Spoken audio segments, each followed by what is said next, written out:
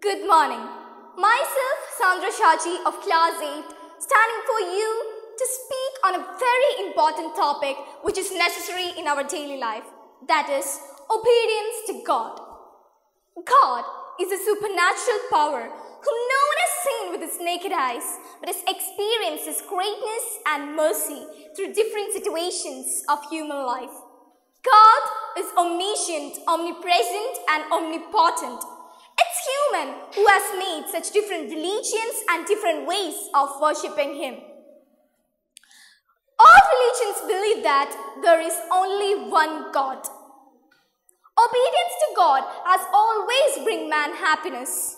God is the creator of us. We are his precious creation who has taken birth on this earth by our blessed parents. So definitely parents stand next to God.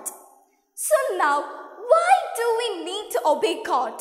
Obedience to God is the right path for the righteous living in the society. To obey God does not cost too much. Rather, it's where our pain or suffering begins. But God does not punish us. But it is a purification of the right way of living in our society.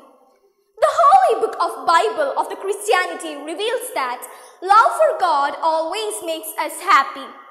Hindu religions too says that God's service is dharma, and this dharma cannot be changed. As we are children, our dharma is to look after our parents and to study nicely. The greatest commandment in the Bible is to love God with greatest strength. Genuine love for God does not cost too much, and we have to love God with all our strength. Obedience to God fills us with pleasant thought. Obedience to God makes us faithful.